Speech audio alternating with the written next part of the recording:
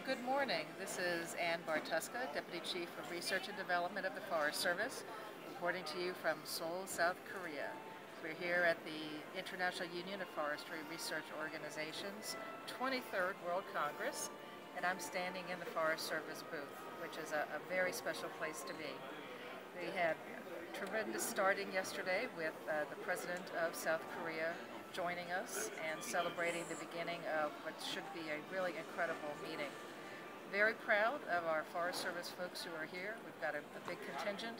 They're very visible. They've got a lot of responsibilities.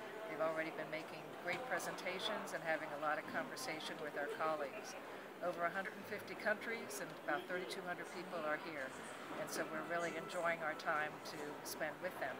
The Forest Service booth, by the way, is becoming a real attraction. We've got The Greatest Good, which is the history of the Forest Service, and a continuous feed.